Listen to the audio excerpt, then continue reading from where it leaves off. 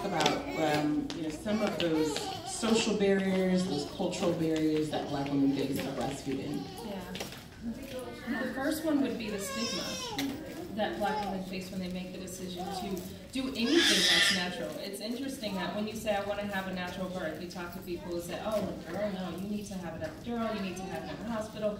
And what I've encountered a lot, I teach at the Linwood Women's Correctional Facility to a lot of their pregnant or early parenting parents.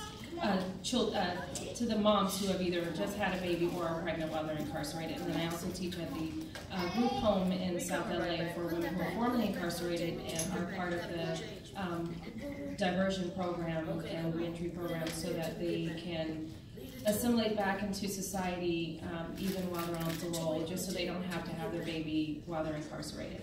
And what I've encountered a lot with those women is that they're being encouraged to have C-sections. And when I ask them why they're choosing to have a C-section or if the doctor's telling them to do it, oftentimes they tell me that the doctor is telling them or the baby is going to be too big or they don't think they're going to be able to have a natural delivery. And I do believe there's a connection between having a C-section, and there are actually studies that show that there's a connection between having a C-section and having a challenge when you decide to nurse.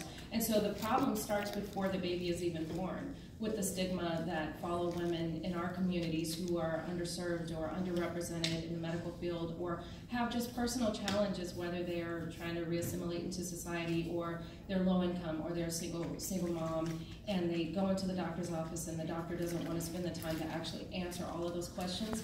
And we have a tendency to sort of give up on ourselves before we even try.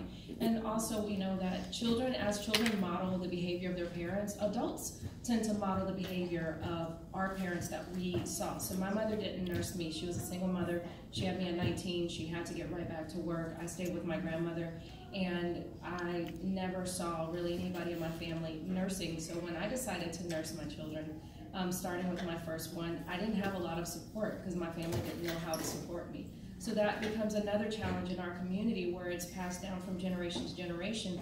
You start to do what your family did, what your parents did, and if they weren't big on nursing or if they weren't big on anything natural when it came to childbirth, then you sort of fall into that, especially when we are barren with resources sometimes in our communities.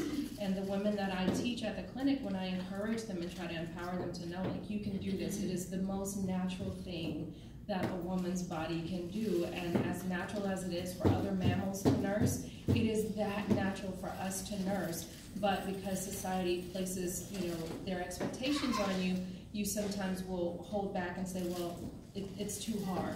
And the truth is, it is hard. Nursing takes a lot of your time, and if we are honest with that from the beginning, we can sort of prepare ourselves mentally, because as much as nursing is physical, there's a huge mental component. When you're stressed out, when you are literally stressing about the thing you're trying to do. What I noticed when I was nursing my children, I had the hardest time with my first son because he was my trial baby. I didn't know how it was going to work out, and I was crying and he was crying, and finally my husband was like, you know what, they sent us home with some formula, we're going to all get some sleep, and then we're going to try again tomorrow. So I really did relate to MJ because we sort of had that same hiccup, and then I got some support, but I realized that the support systems in my community didn't look like me. We were on the west side, and a lot of the places that I went to, like the pump station in Santa Monica, the people didn't really connect with me the way I hoped somebody would connect with me. And that's why what we do at the clinic in Inglewood is really important for our community. It's so important for people to see someone who looks like us doing what we want to do and not being judged because it's not perfect. And I think that's another challenge that women in particular face when it comes to nursing.